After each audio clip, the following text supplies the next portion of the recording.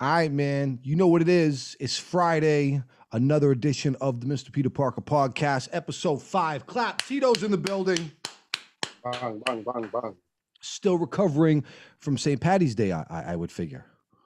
Oh yeah, man. It's been a rough couple days. Powers has been hitting it. I'm still going. Here we go. Fuck it. We're here. Happy to be here, though. Well, Sipping the Corona on a Friday. I got iced teas on deck. We're ready. We got Bodega Bamz going to join us today on the podcast, talking about his new album, El Camino, what he's got going on with the acting. And he's like a New York staple, Harlem guy who's been around since the ASAP mob days and messed with a lot of people in the city. And I'm excited to talk to him. I never met him before, but I've been a fan for like the better part of 10 years. So very, very cool stuff. Also today, Tito, NCAA Tournament starts. I tried to fill out a bracket, right? So check this out. My mother-in-law calls me from work. She's like, you're a basketball expert. I need help. I was like, oh yeah? With the Sweet 16? What are we doing? With field of 64? I'm like, all right. She's got the NIT tournament, doesn't she? Right. She's trying to do the women's tournament. I was like, it's not the same. I know UConn, you know, other than, so right. She run through the teams. I'll pick them. So I kind of know who's good and who's bad to an extent, but really at the end of it, I think Gonzaga is going to take the whole thing. Shout out to Jalen Suggs. He's from St. Paul, played ball down the street at Minnehaha Academy. I had him on the show. The first time I saw his highlights on Instagram, I was like, he's going to the league. Like the way he the shit he does in the air, he's fantastic. He's nice. So shout out to, and there's a white boy on his team that can shoot really good. Looks like a Leitner. Like he got the hair flying. Gonzaga, who Barry Obama picked Gonzaga. I believe that. I believe that. He's always pretty on top of it. So no, I'd like to see Suggs get drafted by the Wolves right now. They've been playing terrible, but as of recently, last night, Anthony Edwards have 40, Big Cat have 40, did the Jay-Z 40-40 club thing. But Anthony Edwards has really stepped it up since they had the new coach. And I'd like to see Jalen Suggs get drafted by the Wolves, stay home, and see if they could salvage this franchise. But shout out to the Wolves picking up last couple of games. It's the Mr. Peter Parker podcast. Heavy hitters, we're here. Excited about Bodega Bamz. Also, very excited, Tito, about Raekwon Ghostface Saturday night versus. This is cool, man. Yeah, it should be a good take. I think that those two dudes got a lot of records together. I don't know how much of a versus it's going to be. Right. You know what I mean? Right. I might give them their flowers while they're here type of deal. It's a performance. We get to watch them on Instagram. You know what I mean? Like, 100%. I mean, it was nice to see them get together and do that. You know what I mean? So, yeah. I'm and cool actually, I don't know if you saw, Ghost posted a video the other day. He was on the phone with Ray, and there was some heavy shit talking going back and forth. I dig that. You never know how it's gonna go. I think I saw them in Cleveland at the House of Blues when they did the 20th anniversary of Cuban Link, and their chemistry is really cool, and you can see the contrast between the two guys and who they are. I've interviewed both of them. They're very different people. I'm excited though. It's going to be very, very cool. I remember when Versus first started. Right around the time we were really quarantined, like we couldn't go outside, we couldn't really do anything, and like the whole city was shut down. Everything was shut fucking down, dog. It's different now. People are back out moving around. How about this? I got a question for you. Okay, Cuban Link or Iron Man? Talking about albums here. If you had to choose, you go Cuban Link or Iron Man, because they're really collaborative efforts between the both of them. What do you think? I'm a Cuban Link fan myself. Me too. That's my shit. Iron Man is good. Iron Man is definitely, but Cuban Link was, I think, really like, because it was the first time they really came out of their shell with them two together. Big time. Stunted on that. And I thought that set the standard for albums after that. You know what I mean? Like, and all the coke rap and all the drug rap that came after that took a piece of Cuban Link with them moving forward. Everybody from Jay-Z across the board, everybody was influenced by that. All right, how about this? Cuban Link or Supreme Clientele? I'm still going with Cuban Link. Me too. But Supreme Clientele is great. And it's just some great songs on there. Some of his best songs on there. 100%. 100%. Another piece of content I'm looking forward to consuming. Shout to my man Nori. Shout to DJ EFN, Miami guys. We're gonna have EFN on the podcast coming up. We're gonna talk to him about doing this drink champs and all the guests they've had on. I talked to him, so we're working on that right now. They have DJ Drama was on, and I saw right, it came out Thursday audio wise, but the video's coming soon. They kind of leak it out. It's on Revolt. They got a great deal for them. Amazing, but what do you think about his dude, listen, I'm gonna touch on this. Him saying he's the best mixtape DJ ever. I don't know. He's a top fiver for me, but you got to talk about Kid Capri. You got to talk about Clue. You got to talk about Green Lantern. For his era, he was number one. Of course, for his era. That's my take on it. I don't think you can compare him. Especially the guys like Tony Touch, who came out and changed the game with the 50 MCs and doing all that type of stuff. I think it's tough to say that you're actually number one. But that being said, for his era, he definitely made some noise. Hold on a second. Yo, I'm recording, man. No, but I'm looking forward to watching the drink champs. There's a lot of other things on there. Nori kind of takes a jab talking about, Drake smashed his girl and this other like crazy wild talk. I like where they're going with drink champs. I mean, shout to Drama. It's my man. He's a legend. He's a very important part of the culture. One of the greatest of all time, regardless if he's the best or not. He's one of the greatest of all time. But shout out to my favorites, though. Green Lantern, definitely. Man. K Slay was incredible in his prime. You talking about guys like Kid Capri, who Ron G set things off with the R&B blends. Clinton Sparks made great tapes that really inspired me to make mixtapes. Clue. Come on, it's the homie, man. Definitely. Amazing. All those DJs, Tony Touch, that 50 MCs was crazy. That's what I'm saying. It's a game changer. Doo-wop, some great tapes, man. So looking forward to that. They kind of reignite some talk with the Drake and the Quentin Miller stuff, with and Drama's involvement with that whole thing. Nori definitely doing his thing, man. Also, shout out to Drake. We were talking about those records last week. They came in 1, 2, and 3 on Billboard. Did like the equivalent of 970,000 units off a 3-song EP. Shitted on the whole game again. I'm playing fair, bro. It's not even fair. It's unbelievable. Okay, how about this? Who wins in a versus? Hove or Drake? I mean, I gotta go with Hove personally. That's who I think so. I think so. I think that the younger generation might say some different shit, but I don't know. I'm riding with Hove. A shot to Hove regardless. He got his whole family winning Grammys, made $600 million in 2 weeks off Ace of Spades and Tidal. It's a win for the culture. Shout to Hove. So, did you see the picture of Blue Ivy? Yeah, let's talk about the crown. You put this on. Like, I see her sipping out of the Grammy, but that was Big's crown? Well, that's what they're saying. So supposedly the crown sold a couple years ago at Sotheby's for $600,000. And it was anonymous who the sale was, and they posted the picture of Blue sipping out of the Grammy, right, with what looks like Big's crown from the photo shoot, from the Notorious shoot with the of course, thing and all that. Like, dope picture, super flex, but flex. That's got to be the crown. It's got to be, but that's the super subtle flex that Hove is on at this stage of the game, where he buys it anonymously, where he could have done it as Jay-Z bought it, but he does it anonymous, 600 racks, and then puts it on his daughter after she wins her second Grammy. Come on, bro. Okay, real talk though.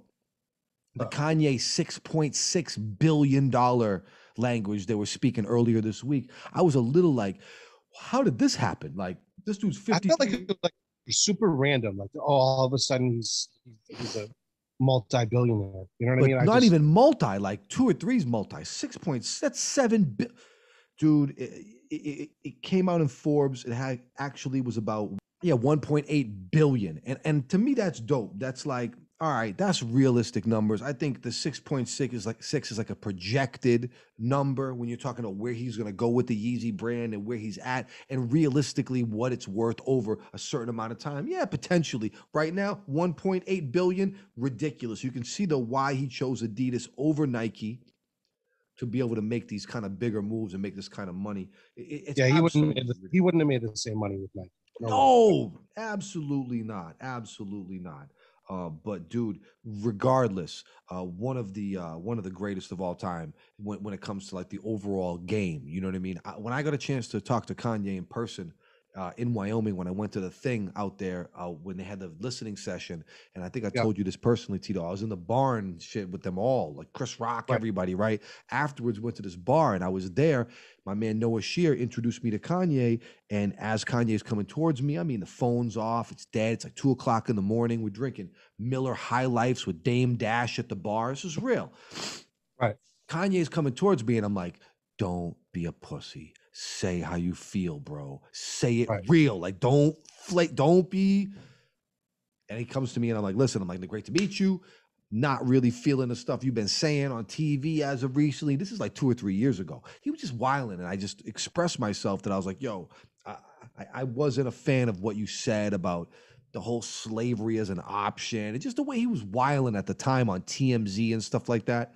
And I told him to his face, I was like, nah, I wasn't feeling that. It was a very empowering moment because I think that now as a fan, I can move forward and be like, hey, you know, he did good, he did this. But when I saw him, I told him how I felt, and we dapped it up, and I'm like, yo, I'm a fan of you. I wish you the best moving forward, yada, yada. He's an incredibly cool guy, really laid back. He could have been medicated. It was cool. It was cool. But now as a great experience. I mean, he was happy, man. People were there listening to his album. Yeezys out of it, right? Of course, I got him. I got the Yeezys. I had a million stories. You know what I mean? It's all positive. It's really all good. Coming up though, we got to check in with Poppy himself. Bodega Bamz is gonna be here talking about what's going on in the city. What's up with him? His new album, El Camino. We got to touch on it and see if he's listened to this new Benny the Butcher, Harry Fraud project that I've been listening to all day today. Super fire. Harry Fraud's been doing it. He got the project with Jim Jones. Yo, I feel like this shit is, Benny's doing it. Big shout to Benny. That's my plan. I'm gonna get into that, and we'll check back in next week and highlight some joints off of that. Most definitely, man. I think our guest's about to check in. Yeah, buddy, on a special Friday edition of the Mr. Peter Parker podcast. Got my guy Tito Jackson in the building. What's happening, bro? Peace. What up? Also joining us today, where are you located, sir? Are you in New York City right now? Yes, sir. Okay, Bodega Bamz, ladies and gentlemen. Round of applause. This is big. It's popping. Yo, welcome, man. Love. Yo, we're excited to have you on. You got this new project out right now. This El Camino is crazy. Thank you, man. Thank you. I've always been a big fan of your music, the lyricism, the passion that you put into what you're doing. Spanish Harlem guy. There's something different about New York guys and specifically Harlem rappers. Y'all are a rare breed of animal. It's something different. You know what I mean? There's a certain, and now look, recently I was just watching Juice for the first time in like 10 years. And all that Harlem stuff from back then and the Rodamez boys. I'm like, okay, this is the Tam boys. I know these guys. You know what I mean? I know these guys, man. Word. That's a fact. Rodamez, Rodamez and how he was running in the streets. Mm-hmm. Yo, Bishop. You know what I'm saying? I'm like, that's Bamz in them. Old man Quillis. You know what's exactly. Crazy? That used to be New York, man. And, you know, even the bodegas, like how Juice depicted, like it was an old Latino dude. Mm-hmm. It's not even like that no more. Like this, right. Very few Latinos in the bodega still in New York. You know what I'm saying, but that's crazy, man. That was a piece right there. You know, Juice's monuments. Right. Well, yeah, buddy. When I look at you, I'm like, this is old New York, but in a new persona with the new wave. Can you talk about the difference between, you just touched on it. I wanted to ask you about this. The old New York that we all love, like the one we all know, but then the new New York coming after COVID, even where it's going right now. It's totally different place. Am I wrong? Nah, for sure. You know, but man, New York, I think that's what makes New York so unique since beginning of time, because we just constantly adapt to the times, right? Like we just constantly change, and get bigger and get more influential.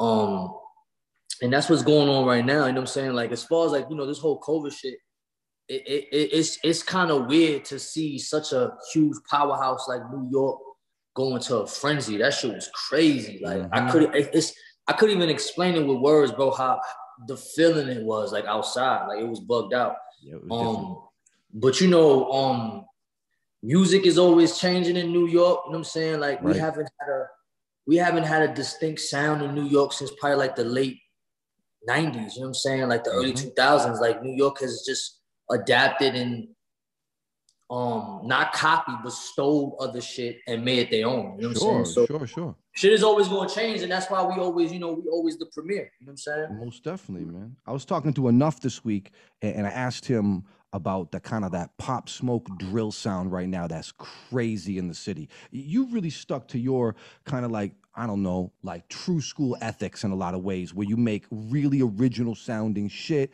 classic, timeless sounding shit. Do you ever feel the urge to go do that drill shit? Do you ever feel like you want to dabble? Are you happy in your lane? Nah, I don't. Yeah, I'm happy, and because I just feel like a lot of shit be phases, and a lot of shit comes in seasons, sadly.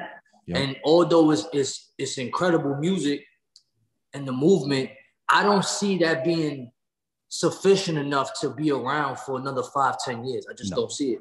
You know what I'm saying? It's hot. And that's you know, that's the juggle of being an artist, because, you know, it's like, do you stick to where you're good at? Do you stick to your pocket? Or do you try to go this sound, go this lane because it's accepted right now? You know what I'm saying? And a lot of times, you know, 9 out of 10 times artists is going to do that. Right. And I think it's not even you see, with me, I can do that. I could do that. Like, you can do whatever you want. That's what I'm saying. Yeah. Like, I'm heavy on just being able to switch things up, like my flows, my cadence. I'm really heavy on that. I just don't want to do that because, again, I'm not gonna do it as good as the niggas is doing it right now. The young guys, I'm not even gonna set it up. You know what I mean? It's like yeah. It's like LeBron and Steph. You know what I'm saying? Like, if LeBron want to shoot all the time because Steph is shooting, he gonna shoot, but he never gonna shoot it as good. No. And let CJ have his moment, right? Like, he has this whoopty thing. It's wonderful.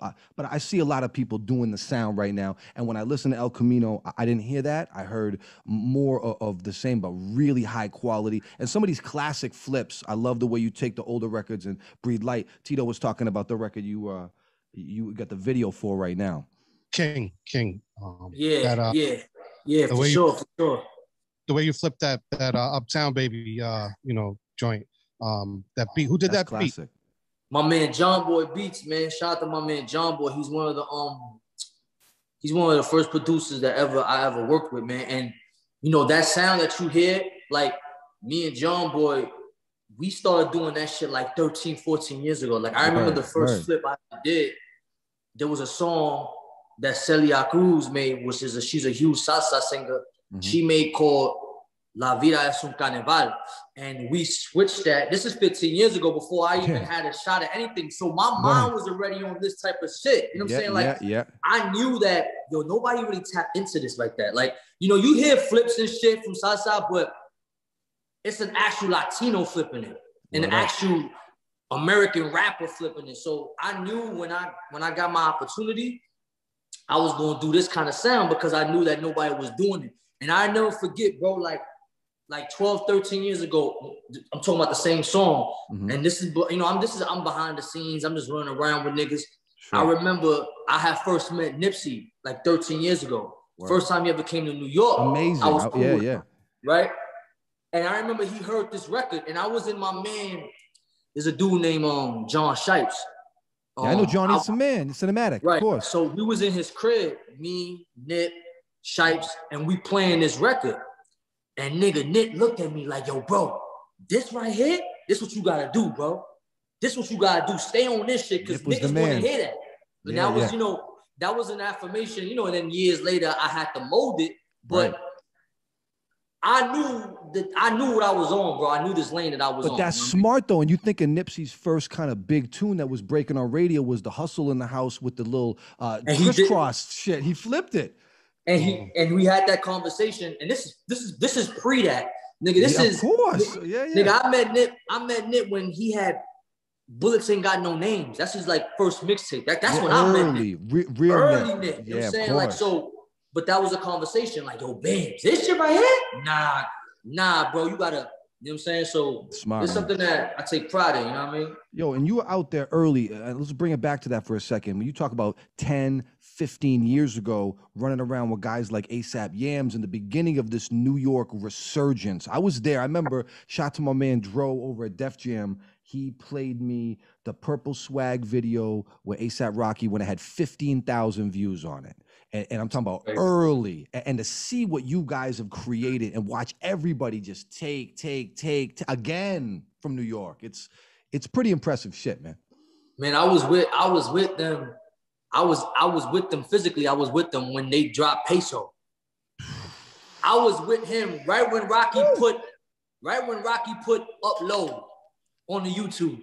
Like, I was there. Like, I was in that, you know what I'm saying? We was actually at another video shoot. And I remember niggas just, I never forget, I remember nigga Rocky, like, it was him and a whole bunch of all of us, and niggas is just watching that video, Peso, and he about to press upload to upload that shit. And niggas is just like, nah, that's gonna be the one, bro. This is it. This is gonna be the one that's gonna take off. Word. That's dope. Yeah. Yo, so talk about Yams a little bit. You know, we kind of discussed a couple times, me and Pete, like where Yams would be right now if he was still around. What do you think he'd be on right now if he was? Because I can see where the gang went. You know, like, man, you know, yo, it's crazy because I be feeling like that's why people be passing away early, because we don't know where they will be. Like, I can't put him in this era. I can't put Yams in this era. I feel like, I don't know.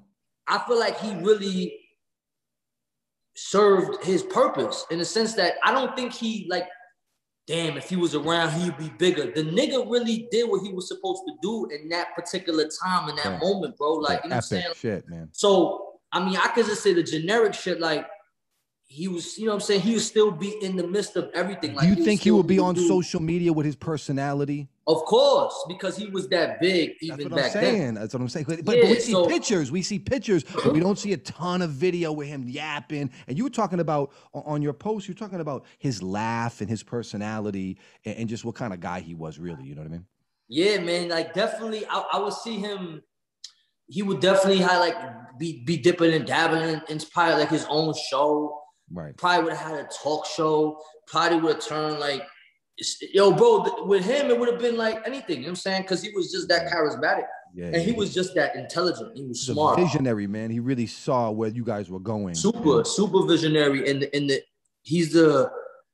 When you think of visionary, man, like he's like the premier, bro, because it was just effortless. You know what I'm saying? How he used to put things together and just his attitude towards things. You know what I'm saying? Like, it was no mind, meaning like nigga didn't really like think about it too hard. Like, if it was hot, it was hot. If it was trash, it was trash. You felt it. Like, you just go with it, right? So it's that, you know, that would have just been, you gotta understand too, like, you know, these times now too, I feel like it's getting a little bit more soft. And you know, Yams was very hard and very with the even shits. To his tweets was you know what I'm saying? So you know, it would have been interesting to see, you know, how he would have maneuvered during. I mean, he probably would have had 1,000 jokes about the COVID shit, man. Like, I'm saying. We missed that personality. You know what I mean? Was he an advocate for you when it came to the acting? Nah, because I wasn't even doing the acting at that particular moment. I don't think I was even discussing acting at that. That's a move for you. I can man. see you doing well with this, man. Yeah, man, for sure. And you know, I only had, you know what I'm saying, we had a short period of time where we was, you know, when everything was kicking off and shit. So it was all about music, you know what I'm saying? When it was with us, and just when it wasn't about music, it was just about personal family shit and just, you know, thinking about life. But acting, I wasn't even thinking about, but that's why I kind of added a lot of acting elements in my early videos, because it was my way to show that I can act in some way, shape, or form. You know what I'm saying? I didn't have no avenue. I didn't know who to, like, I didn't have a casting director. I didn't have an agent. But those videos were a chance. Yeah. Right. So I had to use my my channel, you know what I'm saying, and my outlet to showcase that I can do acting too, because acting was something I always wanted to do to begin with, you know what I'm saying? Right. No, we talked about early on this Juice connection in Harlem, and I see some of the Tupac references in your music and the ideologies. Now, I always connected with New York Pac, but the way he went with his career and how the whole thing, evolved from there, is that someone that was a big influence on you? Yeah, like the first rapper I kind of like idolized and wanted to be like and really was influenced by was Tupac, right? Mm-hmm. But when you get older and you start seeing things differently and you start getting more mature, you start thinking like, I have a very, very, I have like a very weird stance when it comes to Pac nowadays, bro. I believe because like, I can now separate the antics and the music. At one point, it was together. Like, right. I used to love all that. Now I'm looking at that shit, and that shit was so destructive, right? Like, you see how niggas like Biggie died behind that shit. Like, you see how there was even the stories that they say, quote unquote, after Pac got killed, there was like 12 people who died after. Like, So I appreciate Pac because of his courage and his heart. And the cloth he's cut from. He's cut from that Black Panther. Right. You know what I'm saying? Like, the dude's story is incredible, but he did a lot of damage, bro. And the nigga was antics. a real,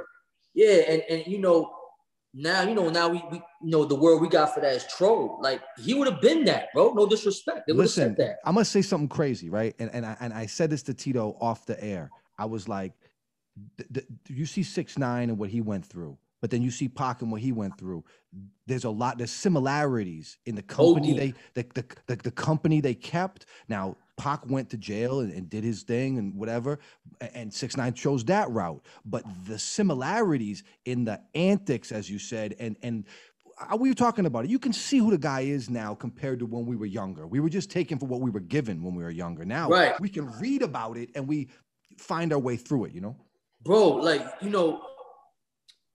people won't make that comparison because it will be like, how dare you? So disrespectful. It's terrible, right? But you know what I'm saying? Like, truth is truth, bro. Spade is a spade. Like, 6ix9ine is like who is the most disrespectful nigga in Pac time? Pac. There was nobody more disrespectful. The most. The nigga said in one of the first lines and hit him up was, "I fucked your bitch." Like, there's no disrespect. The story about him approaching Nas in Queensbridge is mind blowing. Unbelievable. So let's go antics. Right. Of course, they the same type of nigga because they want problems. They want smoke. Fuck all you. They knew the game. They knew the game, right? They were angry. The reason why they won't make that comparison is because the artistic value of Pac is way more higher than that kid, right? Beyond. Pac's the best, and that's what kind of his story is a little bit more sadder. Not even more. It is sadder, Pac, because this was a man who was truly gifted, who was truly like just one of the best, like you said, like just everything, even his talking points, his storytelling, live performance, but the antics. His judgment got out too clouded. It was just too much. It was too much. You know what I'm saying? So he would have been like, yo, bro, if Pac would have been at this time, he probably would have been facing the same backlash as this kid right now. Because the social media is what lit it up, and we didn't have that. And we live in a day and age, like we agreed on, that it's soft now. Niggas is soft. Niggas is like just soft. You can't say nothing. Different, men can't even be men no more. No, you know what I'm saying? Different. It's different. So, but there's of course there's a whole bunch of similarity with those two people, and that's messed up. Thank you, Bodega Bamz, and I hated to say that because we were talking about it, and I was like, I don't know if I should say it, but there is, and if you do the research about who Pac was running with, and this ain't Vlad, I'm not getting into all that depth of that. You can do the research on your own, but like, yo, I respect the guy, but I saw similarities, and I'm thank you for bringing up how much you love him, but still being conflicted at some of the antics. You know what I mean? Yeah, because yo, bro, think about it, man. Like, I don't care who he is. I don't care what he's done. Yo, people died. If the stories is true, people died behind what you did. And some not telling the truth some ways too. You know what I mean? So if people died, if there's people who lost their lives behind this whole antic and this whole drama, Yo, bro, that shit is not respectable, bro. Like, nah, I don't care what you say. Like, we lost Biggie Smalls, and it's not fair to put blame on anybody, but that Biggie Smalls' death was attributed to what started with them niggas. With him and Puff and all them niggas. Real shit. We were talking earlier. Someone said, did the East Coast, West Coast beef kill Biggie and Tupac? I said, no. It killed Biggie, but Pac, his antics is what got him. Yeah, exactly. With all respect due to the music, the man, the legacy, and all that. We love Tupac. Yo, bro, Pac was already a wild dude. Like, that's just added on to it. Pac was already shooting unarmed cops. Like, he was already doing wild shit. Yes. You know what I'm saying? So, yeah, Pac already had been shot before. So, Pac, it's not surprising how he was going because that's all he said in his music, too. But Big was like, if you look at it like an innocent bystander and all this shit. Big was a nigga who was falling back. And then you look at Big, never not once said his name on the record. Nope. You know what I'm saying? Like, never did none of that hit him up. Who Shot You was not about him. It was recorded. They saying Who Shot You was not. You heard? Yeah, I seen that. Recently, they said saying, that. Like, an innocent dude just got dragged into this little mess and end up being what they call it? There's a word. There's a sacrificial lamb, bro. Hell yeah. Hell yeah. We saw Funkmaster Flex like talking about it and being emotional on social media about it, but there's a lot of truth in some of the deception of what kind of went down, man. Thank you for touching on that, man. Are you pumped up this weekend about watching Raekwon and Ghostface? Is that your wave? Nah, I'm not really too pumped up, man. Thank you for being honest, I'm saying. You know what I mean? I mean, I seen 50 Cent said some real shit. He was like, I thought verses was when everybody could be in the crib. Like, why are we still doing verses for? You know what I'm saying? Like, people outside now, yeah. People outside. Why don't we do it outside or some shit? Nah, I'm not really too pumped about it. You know what I'm saying? Because I mean, there's no what is the when I think about verses, I'm thinking about Trapped in the house. I'm thinking about and not only that, I'm thinking about like going head for head. Like those are two homies. Like right, brothers, really. Watch any of those at all? Did you watch any of the verses? Yeah, I saw the Jeezy joint. That was great. I saw the RZA joint. Great. With DMX was great. I saw the I didn't get to see the DMX joint. I saw a little bit. I saw little bits of the Fab joint with Kiss. Okay. And Ray is my guy. Like, I got mad love for Ray, man. Ray is like a big homie, man. I call Ray uncle every time I see Ray. He's a good guy. That's very good guy. Ray is one of the realest like rap dudes, like old school OG. One of the realest dudes I ever ran across to this day was Raekwon. He's a great dude. Dude is the type of person to link up with you 10, 15 years and keep the same energy and answer DMs and stuff. Like, he's super. Wu-Tang guys are great. Raekwon, shout out to Bobby and them. They're fantastic. One time Ray had did a show, not a show, it was like a little party in Lower East Side one year for his birthday. And I had pulled up and they played Cream. And I was with the nigga and all that, and he gave me the mic, and I rapped his whole verse of Cream. You know what I'm saying? Like, that was a moment for me. You know what I mean? Like, I'm over here hyping his shit up, and nigga just passed me the mic, like, hey, Neff, ooh, and I'm like, go crazy. You know what? That was a moment. There's a video of that too. Somebody got that. I know we're gonna pull that up. I need to see that. Did you get a chance to listen to this new thing that Benny the Butcher and Harry Fraud dropped today? Did you see what they're doing out there? This new I seen crazy. I seen I seen online. Shout out to them. You know what I'm saying? Like, I'm not all the way tapped in though, but I gotta tap in. Yeah, well, you just put a project out too. Talk a little bit about El Camino and what this means to you at this stage of your career to be. You've been mad consistent. I didn't see a lot of big features on this one. This is kind of you and your people. Production is like crazy production. Talk about this album, man. I didn't want no features on it because I wanted the focus to kind of like be on me. You know what I'm saying? And I wanted people to really not be enamored by like who's on it and whatever the case may be. Because I was treating this project as the way I came into this project, how I, started writing on it and working on it. I told myself, I said, if I was to stop making music, like what would my last album sound like? That's what I thought in my head. Right. So during that process, while I'm thinking like that, I made the song El Camino. And that's why that song is the last song on that album. And if you hear it, it sounds like I'm just driving off in the sunset. Yeah. And it's over. Because that literally was the first song on the album. You know what I'm saying? Like the first one you recorded, and it was the first one I recorded was that song. You know what I'm saying? So everything else came after.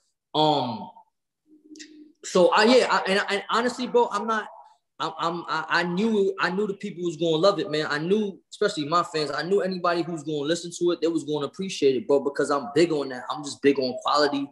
Like, I don't bullshit. High quality, bro. It's crazy. Yeah, man. Thank you. And, you know what I'm saying? Like, I don't, you know, I don't BS with it, bro. Like, I'm not here to, you know, just to drop music, just to drop it. Like, I really treat this like, if it's my last time, like, how would I sound? How would I be remembered and stuff like that? You know what I'm saying? So, and that's another thing. Again, you know, back to the features, like, you know, I wanted it to be a focus too. I remember, like, I had a conversation years ago with somebody, and they were telling me, they were like, yo, Bams, like, I want to see a video that is just you. You know what I'm saying? We love that, you know, you always showing the 10 boys, and we love that you always mobbing, but I want to see you. You know what I'm saying? And because I'm big on that. Yo, how I came in this game, I came in with all my 10 boys. Like, we was mobbing everywhere. You know what I'm saying? Like, I remember. And then I realized, you know what I'm saying? Excuse me. I realized that what he said, it was kind of true. Like, you know, you focus too much on everything else. You know what I'm saying? And you kind of get lost. People don't really know what's your personality. Like, who are you? 100%. And so that's what I try to do. Not try, but that's what I've been doing moving forward. I've been trying to, like, you know, focus just really on me, like posting pictures just about me, nothing else. You know what I'm saying? Like, because I'm going to do that show a lot of love too. And I like to put people in positions, and I'm going to always be like that. You know what I'm saying? But, you know, I want to focus on me. You know what I'm saying? Most definitely. We've seen it, and keep the quality up, man. Shout out any producers that you're working with. The producers don't get enough shine these days. You shot your man earlier. Who else is on this project you could give some love to? I got my homie Navi Beats. He done a lot of stuff for there's a rapper out of the Bronx, underground rapper. His name is Axel. He's amazing. Navi Beats. I got a dude named Cass One out of California. Amazing dude. He did a record on the album called The Dawn. In East and West. Who else I got on this shit? I got who's these? I got my man Bamz Beats. He's from Miami. You know what I'm saying? Like, I like to. I got like a selective producers that if I put them all in the same room, we all gonna be cohesive and we all gonna be together, right? Like, you know what I'm saying? Like, that's another thing too. I'm big on just sounds, and like, one of my biggest traits that I have, bro, is that I got a good ear for beats. You know what I'm saying? Like, I'm big on that. You know what I mean? I got a good ear. I hear it. You know what I'm saying? Like, and because I like, you know, a lot of times, man, you know, rappers be picking a lot of whack ass beats, bro. You know what I'm saying? It's just trash.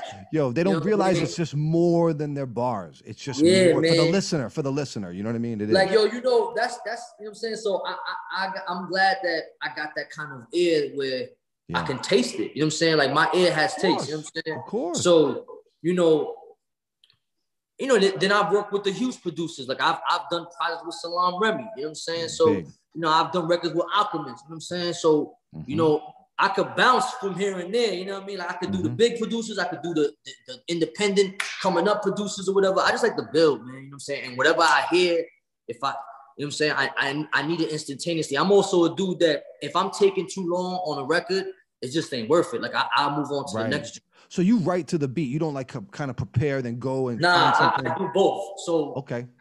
So usually I'm just always writing. So I'm always writing, and then when I hear something, I try to match it. You know what I'm saying? Sometimes I might sit down and hear a beat and write to it. I never forget too, bro. Speaking of my man Nip, like, I remember I seen him record, like, when he first used to come out of New York, like, and we used to record some spot like in the Midtown or whatever. Anyways, the nigga would take like 2 weeks to finish a song. I heard it was like a process for him. Yo, it was crazy. So he would start on a song, we'd be in there for hours, and then he'll just get back to it like 2 weeks later and just do the same thing over and over. And like, I remember seeing that for what it was, and I remember people would be complaining about that. Like, you know, the engineers and shit like that. Like, what's going on? Right. But now looking back as an adult and seeing where his music went, like, that's genius. Like, that's how he wrote. You know what I'm saying? Like, this guy was a quality kind of music. You know what I'm saying? And that's why he sounded and he projected so much good music in that last run that he had before he passed. Like, it all made sense, bro. Like, why he took so long to record music. You know what I'm saying? Last like, time I saw him, bro. I had him at the radio station, like maybe about 6 months before he passed away. I've known him for about 10 years. And when the first thing I said to him when I saw him was, how long did it take you to pick the beats for Victory Lap? And he said, like, 3 years. Wow. He was going through the process because he just knew what he wanted. And he was like, nah, I'm going to find the, and I'm like, every beat is a class, every song is great. And he was like, yeah, it took me 3 years to really pick it, doing verse and a hook, putting it away for like months. That's why when you hear stuff, it's halfway finished shit because he has it all over the place. No, rest in peace, man. And that seemed to have touched you. His passing really, that touched you, man. Yeah, for sure. Because I knew the nigga personally. You know what I'm saying? Like, and I knew, and I feel good about that. You know, I wasn't like buddy. We wasn't speaking every single day, but I knew the nigga enough that if my name was brought up, you know what I'm saying? Like, nigga would talk about it. You know what I'm saying? That's fire to me that, you know, I'm some way a part. Like, I've been a part of, like, I've crossed the paths of a lot of legendary dudes, bro. Like, you brought up Yams, you brought up Nip. Like, I'm happy that I'm able to, like, even Chinks. Like, I've crossed a lot of dudes' paths that I knew these niggas. You know what I'm saying? Like, it was love. It wasn't like on some like who that. Like, no, we had a relationship. Because you guys were coming up together. It was real, yes. And with Nip too, again, like, you know, I remember he had a show in New York and he was doing the signing and they were asking him like, yo, are you tapped into any new music that's out right now? And at that particular time I had just dropped an album. I forgot what album it was. Right. And they had brought me up. And he was like, oh, Bodega, that's my man. Like, I used to come to New York back in the day. We was always here. So that feels good, bro. When and, they you know, say and, it. and you know, like it's ill. Like, again, like I that makes me feel like, again, like, you know, when you great, you attract greatness. So the fact that I was even around, even if it was for a split second, if I was around this man, that shows me that I'm great as well. You know what I'm saying? Like, because if I'm not great, why would I be around great people? You know what I'm saying? Like, just doesn't make sense. So, you know, I'm glad I got to meet these legendary dudes. It's a special feeling, man. No, I'm a couple years older than you, and I started, you know, really connecting with guys like Nip and J. Cole and Big Sean and those guys when they were coming up, and to see where these guys have gone in the last 15 years, and most of them are easy to reconnect with, guys like Wiz Khalifa and them. But Nipsey Hussle was somebody super special because I just kind of knew, he wasn't really destined for this. He pushed for it. He really worked. He was smart, and he was right on the edge. Me and Tito were saying the closest thing that we saw in our generation, of this generation, to Biggie was Nipsey, because he passed right before he was about to go crazy. Be a big success. We felt it, we seen it, but did he feel it? Remember if Big was around for Hypnotized? Imagine, you know what I mean? Like. So rest in peace to Nipsey Hussle, man. He was a fantastic dude, man. Word up. Thank you for stopping by today and telling some stories, my man. I like this vibe, man. Come on, dog. Love is love, man. You know, one day I'm gonna write a book, bro. You need to, man. I got a bunch of nuggets. I got a bunch of gems.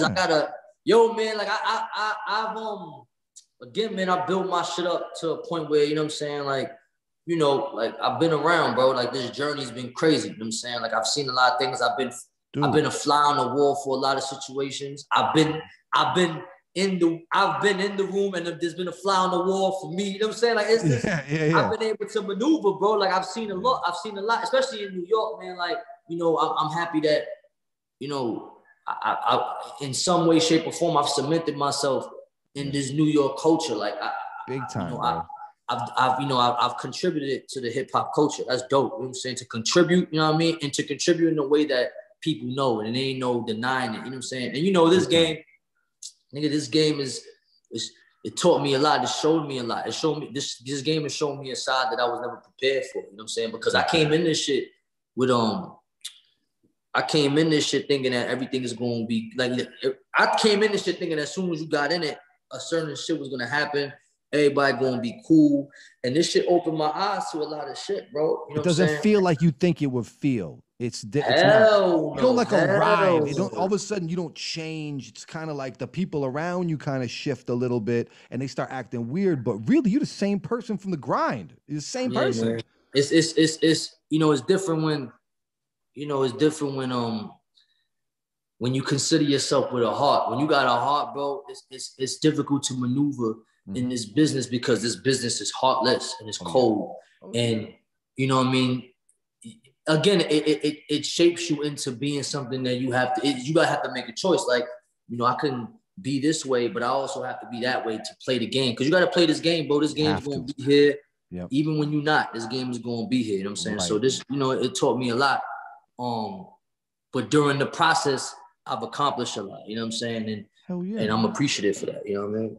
Definitely, man. Good luck with the acting stuff. The music is out. El Camino is amazing. Please. Yo, and shout out to Boston, man. I like Boston a lot, man.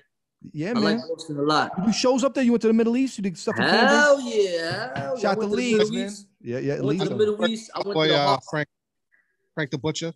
That's my dude. Yeah, that's our brother, man. We know Frankie. Yeah, shout out to Frank. Frank the Butcher's my dude, man. Frank the Butcher plugged me in with a big Reebok campaign like 2 years ago. It was incredible. Great. Me and him grew up in the same city together. That's my dude. Frank is my guy. Great man. Yeah, but I like Boston. Even before I became a rapper and started traveling, like I was a Boston Red Sox fan. Like I was a Babe Ruth fan. I'm a Pedro Martinez fan. Like, you know what I'm saying? Like, hell yeah, Poppy and them. Yo, you seen LeBron? You seen LeBron bought the team, bought a piece of the team? I saw that. That's fire. That's fire. Great. We need that. That's fire. Yeah, I've always been a, you know what I'm saying? I don't know. Always been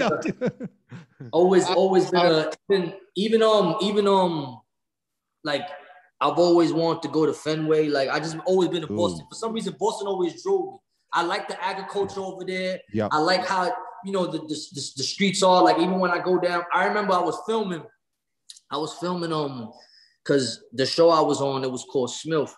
And first season we shot in LA, but second season we shot on location. The show was based in Boston. So you know, it was close to me. So we shot in Boston a lot for the second season. And I was in one of these areas. What town? You know the town? It was like a lot of Irish people downtown. Of course. Yeah. Anyways, that's everywhere. So I asked them. I was in the area when I asked them about Whitey. I was asking the driver because it was a driver taking us from my set to the trailer, whatever. And I asked them about like Whitey Bulger. I'm like, yo, where's Whitey Bulger from? Like, what area is Whitey Bulger Southie, from? Man. Southie. See, that's where I was at. I was in Southie. Yeah, it's a fact. I was around there. Yeah. And he was like, yeah, man. He was like, this is where whatever. That's a good accent too. Like, yeah, right over here, dude. Yeah. He was like, Winter Hill Gang and all that. I was like, that's Winter Hill. Yeah. Real shit. No, we know a couple of guys that used to run around. I got you want to come to Fenway? I got you. I'm the ticket plug. So don't. Fire. He get you right behind home plate, man. He got you, man. Don't worry. Oh, fire. Need that, bro. Need that. Yo, I need to go, you know, because, you know, Fenway is still like one of the oldest parks, bro. Like, I need to. You've never been? Never been. I grew up at Fenway. You kidding me? Oh, my God, I'll man. Show you the dopest experience. Hold on. Talk to him. I'm going to get a picture. Talk to him. Hold on to you. Go ahead. Come fuck with me. Honestly, I'm the ticket plug, bro. I got you. You want to come up, go to Fenway, we'll do it. Let's do it. Nah, fire. Hell yeah, bro. I got access to that whole building. So wherever you want to go, we'll go up on the Monster. We'll go. Woo! Yo, damn, B. Nah, so, yo, when the season start in April, right? Yeah, it's supposed to start in April. They fucked up, though, because they only doing 12% capacity till like June. So once the summer starts popping, like once it gets a little bit warmer, I think that, you know, this whole COVID bullshit is crazy. Look at this. This is me and my pops at Fenway in like 1981. Wow. Son, we're at the game hanging out. Little boy, bro. I got this on my wall in my room. Look at the little kid. That's fire. Got to get you out there, man. How old were you there? What are you looking for? 4 years old. Word? They used to. Four. Wow. So you know, we got you. No worries. Yo, bro. When they get summer, like you said, in June and all that, man, just y'all gotta tell me to pull up. I'll pull up, bro. You know what I'm saying? Like I go to Boston, bro. Like it ain't an issue, bro. Come out. I'll tell Yeah. Frank to come through. Yo, it'll be dope. Yeah, you got it, Ah, man. You yo, belong that- up there, man. Come on. Yo, bro, that'll be a boyhood dream come true, bro. Yo, I For got me. you, bro. That's done. Look, now I'm gonna hold him to it, Bams. I'm gonna be like, Fire. Tito, you better look out for Bams. Let's go. Fire. Yo, that's it. We're gonna wrap it up today. Bodega Bamz, new album out now. He's a Red Sox fan. We fuck with him for life. Heavy hitters we hear. It's the Mr. Peter Parker podcast, the God Tito Jackson, Harlem, and hopefully we get him in the movies soon. You know what I mean? Like, Fact. let's go, my guy.